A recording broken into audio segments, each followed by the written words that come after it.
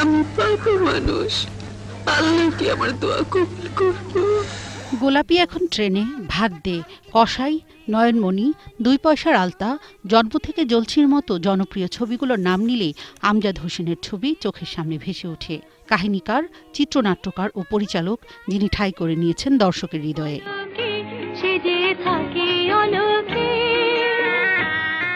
লাল নীল বাতির শহর নিয়ে গোলাপি এখন ট্রেনে নির্মাণ করে 1978 সালে জিতে নেন জাতীয় চলচ্চিত্র পুরস্কার।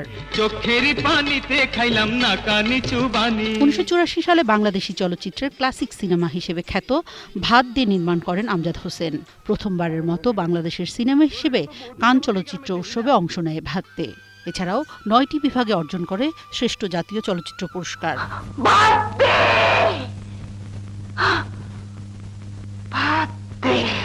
বাল্যবন্ধু, পিতা পুত্র, এই নিয়ে পৃথিবী, বাংলার মুখ, জন্ম থেকে জ্বলছি, সখিনার যুদ্ধ, হীরামতি, প্রাণের মানুষ, সুন্দরী বধূ, কাল সকালে, গোলাপি এখন ঢাকায়, গোলাপি এখন বিলেতে সহ অনেক জনপ্রিয় চলচ্চিত্র নির্মাণ করেন তিনি।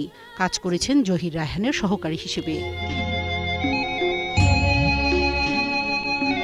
পরিচালনার পাশাপাশি তোমার আমার ও হারানো দিন সহ কয়েকটি সিনেমায় অভিনয় করে প্রশংসিত হয়েছেন আমজাদ হোসেন।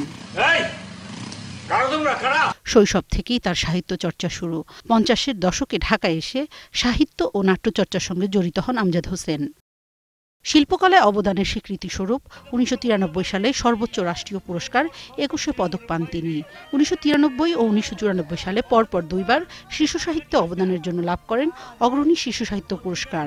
2004 সালে পান বাংলা একাডেমি সাহিত্য পুরস্কার। 1942 সালের 14 আগস্ট জামালপুরে জন্মগ্রহণ করেন আমজাদ হোসেন। পৃথিবীর মায়া ছেড়ে চলে গেলেও সৃষ্টিকর্মের মাঝে আজীবন বেঁচে থাকবেন তিনি। তাপসী রাবেয়া, 21 টেলিভিশন, ঢাকা।